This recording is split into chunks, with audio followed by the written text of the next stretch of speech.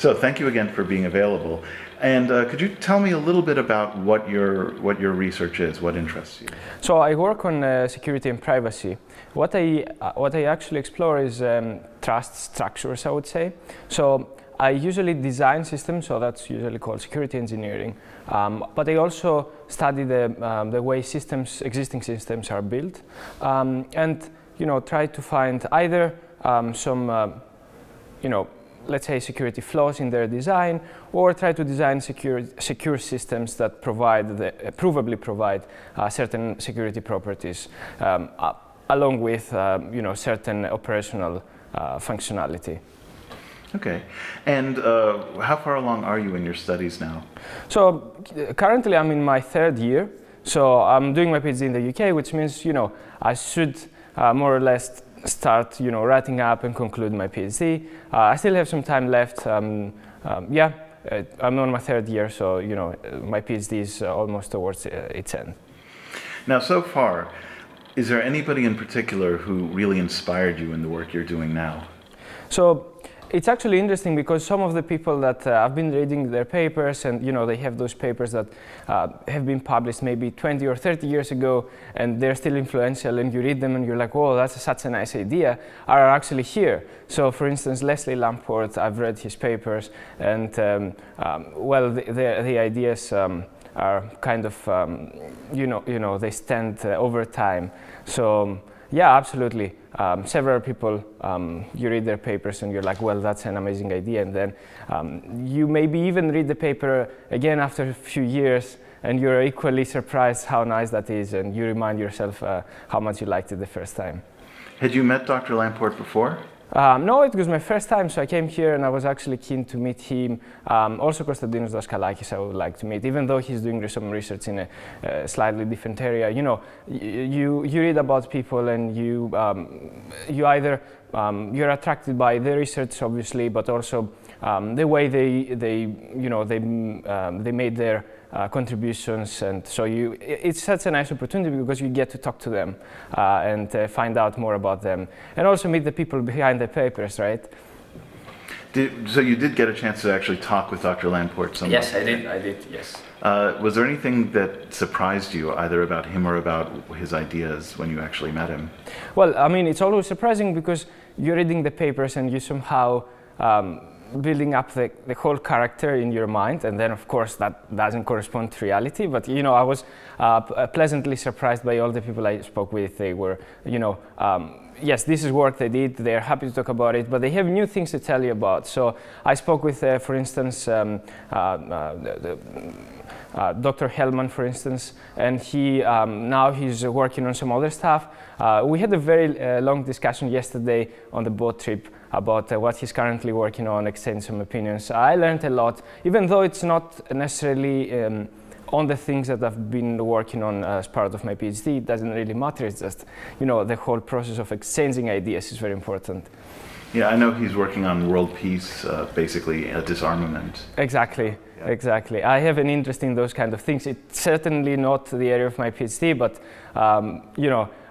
it's not very often that you find someone so knowledgeable, so I was able to, do a sanity check for some of my ideas on certain topics that I've been reading about, and he told me what he thinks. It was actually very nice. I have to take a second because mostly, as I say, I've been talking with laureates, and the questions for you are a little bit different.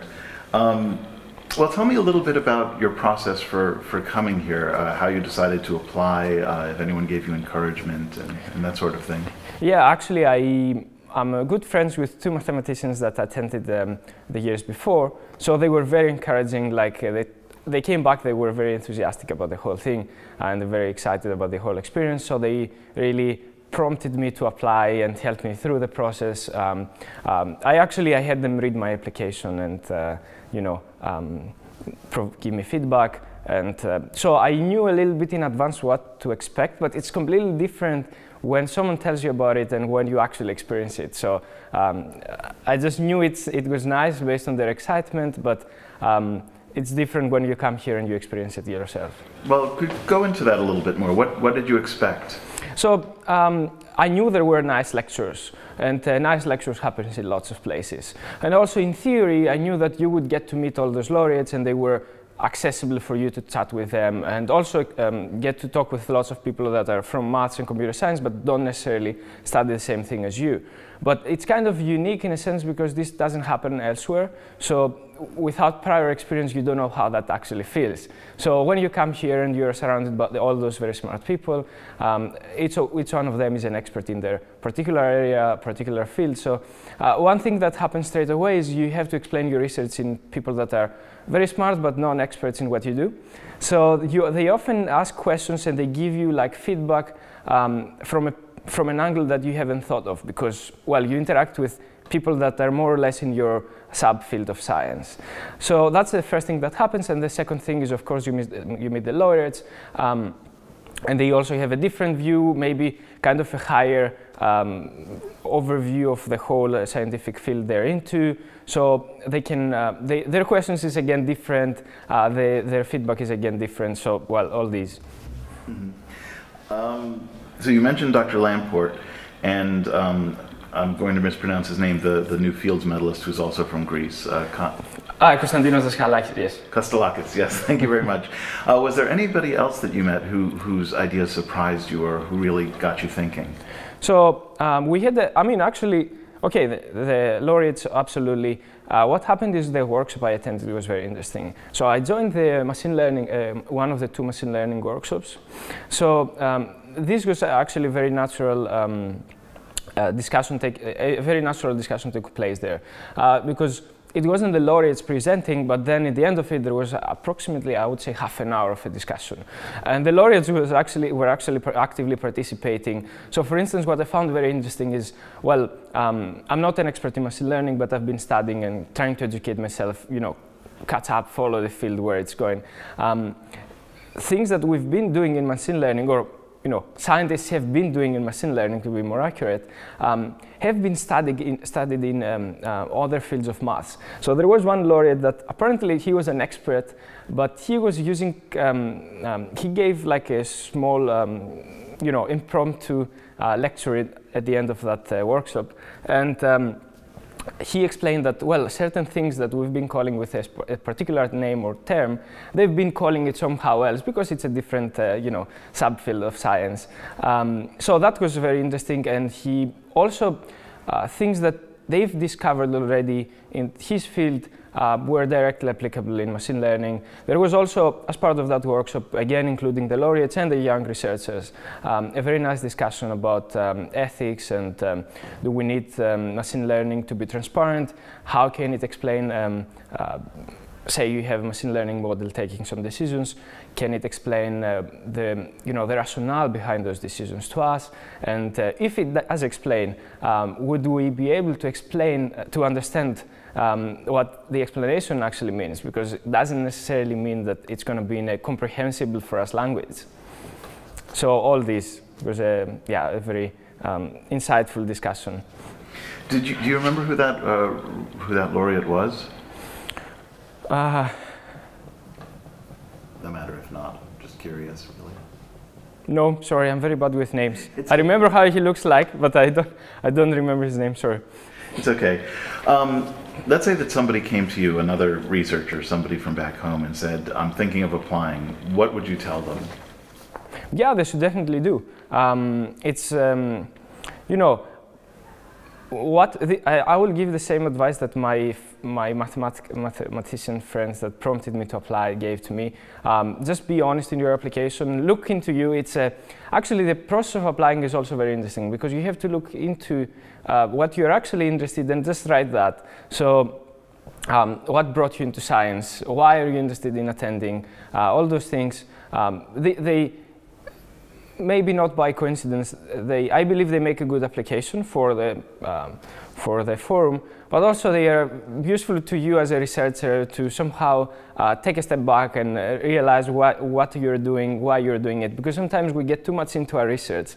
We clearly enjoy it, but it's always useful to take a step back and think, okay, what is it that I'm doing? Where is it that I want to take my research towards to? And yeah, this whole process, I think this, you take a week off your research to essentially self-inspect your positioning within the whole field, where you are, and it helps a lot that people here are from neighboring areas, but not from your precise area of science. You know, it's interesting because this has come up a few times in our discussion, the idea of being deep into your subject and then getting a broader perspective. And it sounds like this experience has given you a broader perspective, but still within the general area of math and computer science. Yeah. Yes, absolutely. Also, what I've been thinking of, and clearly there is no right or wrong answer on that, is how do important scientific contributions look like? So if someone wants to, do impactful research, what are the kinds of problems he should look into? I guess as a young researcher, you're usually forced, in a sense, to do some risk management. So you don't undertake extremely risky projects because you want to get your PhD, you want to do well in your postdoc, you have a kind of a steady stream of publications coming out. More risky projects, you may end up working on them for a few years, and then in the end, you don't know, you either end up going to end up with a very impactful result, or no result at all, or maybe even a negative result. So by talking to other people who went through this process, and clearly they fell on the right side, but this doesn't mean that they didn't have other projects that didn't actually converge to where they expected them to. It's actually good to extract some useful conclusions from how you should manage your risk, how you should structure your research to be more efficient, and also enjoy life. That's also important. I think that's all I had to say. Was there anything else you wanted to add? No, I think it was, yeah, I think I covered everything, nothing in particular. Actually, what I was thinking this morning was what I just said about how do important scientific contributions look like, both in terms of how those problems look like and also how you should approach your, how you should structure your research to tackle these kind of challenges. Actually, I'd like to follow that just a little bit more because it comes up sometimes, how much do you focus on your topic? And how much is it about the content of your topic, and how much is it about the content of your character and how you live and how you approach problems and that sort of thing? Has being here affected your view on that in any way? Yeah, I was actually surprised by maybe I should have expected that, but I didn't. So lots of laureates had at least a small part in their talks where they stressed the importance of having essentially work-life balance. So it's important to be a good researcher, but it turns out it's also important to have a kind of a balance in your personal life, whatever that means. It's very tempting to just stay in the lab the whole time because it's very exciting, to be honest, right? The more you stay there, the more you progress with your research, you get closer to have answers to the questions that you've been working on for maybe a year or more. So it's very tempting to spend all your time there. But from what I could grasp from what the laureate said is, well, another hour in the lab may be less efficient than spending an hour with your family or your loved ones or whoever you want to be with, or doing an activity that you actually enjoy outside of the lab, and then coming back with a kind of a fresh mind to work back on that problem. So that may be actually a more efficient way of doing things. Okay. This doesn't mean you don't have to work hard. It's just that, well, you can take some time off. It's okay. Well, thank you. I appreciate you taking the time. Thanks so much.